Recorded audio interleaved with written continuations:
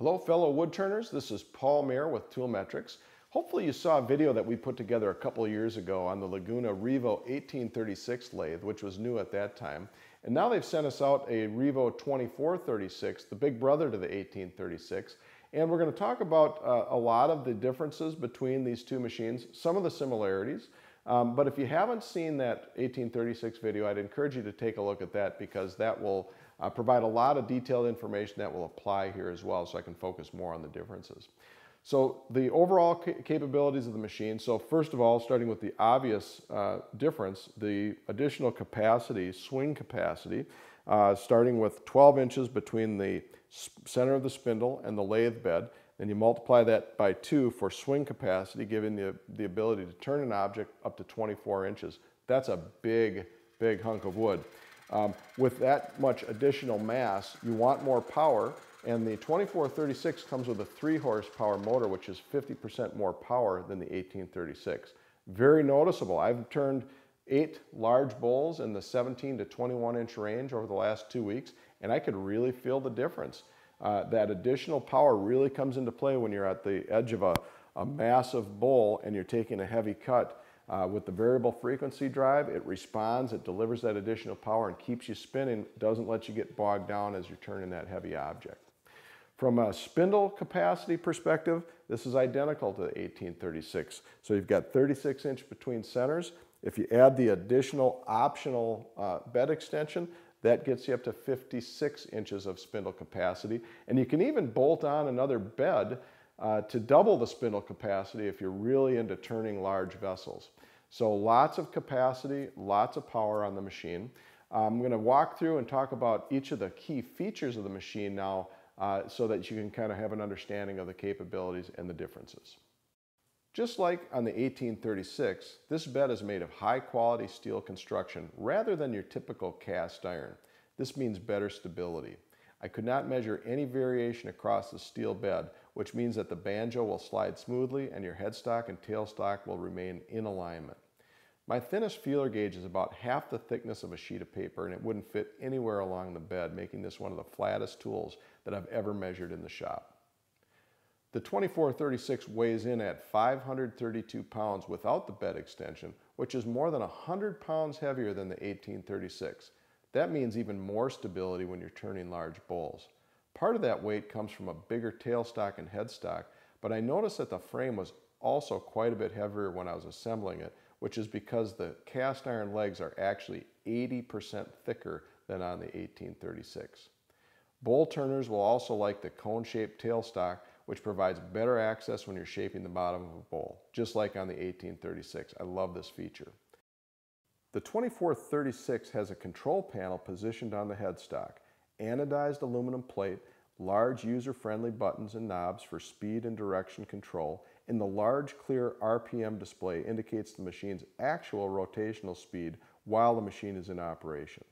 A new addition on the 2436 is a standard second control panel that can be mounted in one of a couple different mounting brackets on the machine, one high and one low in front of the machine. These are both nicely angled toward the operator for convenience. This is handy for a couple reasons. First, if you're doing large spindle work and operating away from the headstock, you're closer to the speed control and the off switch. And for bowl turning, no more having to reach around a spinning bowl to make a speed adjustment or turn off the machine. Now, in case you're wondering, I've already asked, and this second switch unfortunately cannot be added to the Laguna 1836 or any other lathe. To use the remote control, you simply flip a switch in the back of the machine to determine which panel controls the lathe. Another nice convenience is that the emergency stop works on both panels at all times. Now, on the 1836 video, I went on and on about the power delivery system, so I'll try to contain myself a bit here. But the 2436 utilizes the same variable frequency drive to convert single-phase power into three-phase power, which means smooth transition from slow speed to high speed, and literally every speed in the full range from 50 RPM to 3500 RPM is in the perfect sweet spot of machine, and it's running at peak performance and efficiency at each of those speeds. This VFD is also what provides the speed control on the system so that when you lean into that heavy cut, The lathe responds by delivering more power and maintaining your designated speed in spite of the increased resistance. The 2436 has two speed ranges. On the low end, for high torque, it goes from 50 RPM to 1300. That's what I generally use for bowl turning. And on the high speed range, goes from 135 RPM to 3500 RPM, and that works great for spindle turning.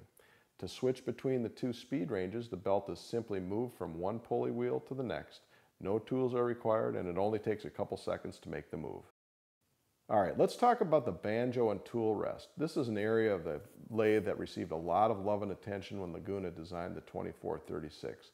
As with the 1836, the tool rest is heavy-duty cast iron tipped with a 6mm piece of spring steel. This is a quality item that I would normally think of as an aftermarket upgrade, but no need to upgrade this one. After 2 years of abuse, the spring steel tip on the 1836 doesn't have a single nick on it, and the gouges still glide perfectly across it. Also, like on the 1836, the post locking mechanism grabs the post evenly by applying pressure around the full circumference of the post rather than pressing a screw up against the post. The banjo on the 2436 has several noteworthy advantages over the 1836. First, it's longer, but it sort of has to be to provide the necessary reach when you're working on large bowls. But another nice upgrade here is the control lever, which is a full 2 inches longer, and it makes it easier to torque down and release the banjo. This is nice because when you're working on big bowls especially, you want to really lock that banjo in place to hold up against the heavy jarring pressure placed on it by the bowl. That thing locks in place like it's welded. Another nice detail here is the narrower vertical post column that is less intrusive, and a 45-degree chamfer on the back side to provide more clearance for high-angle turning. They've also added a notch on the rear of the vertical post to install the locking mechanism there if you prefer to have it out of the way as well. And if we flip the banjo over, you can really see some differences. The 2436 is beefier in a couple respects. First, the base is 21% wider, so it has more surface contact and grabbing power when it's locked down.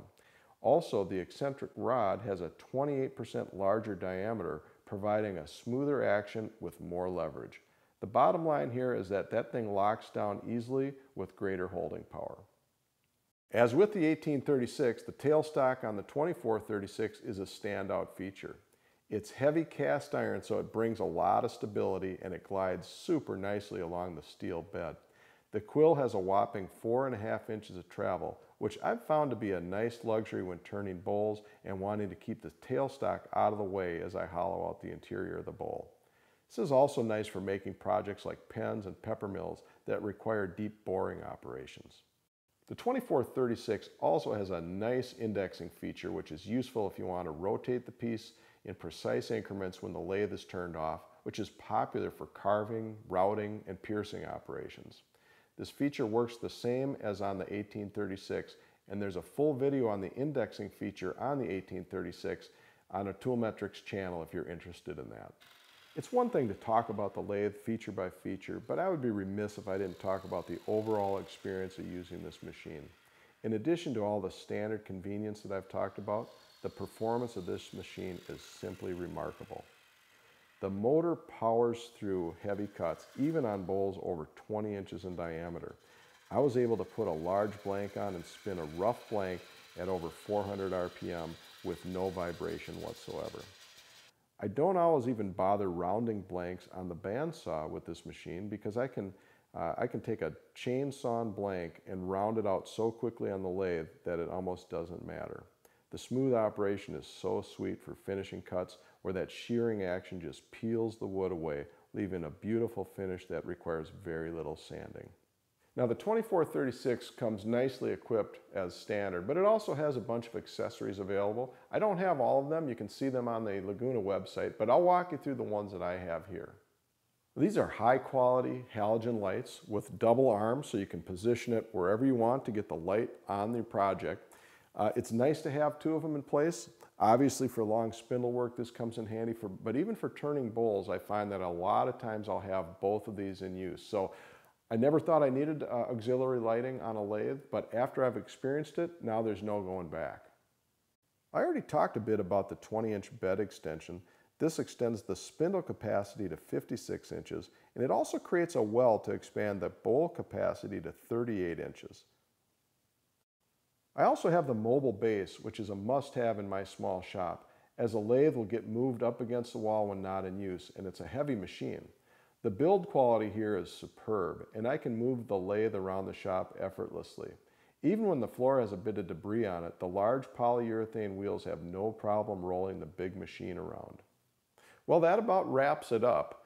Please let me know if you have questions on this machine. I'm going to continue to use this. I'm planning to do a couple project videos on this, so subscribe to the ToolMetrix channel and stay tuned for those.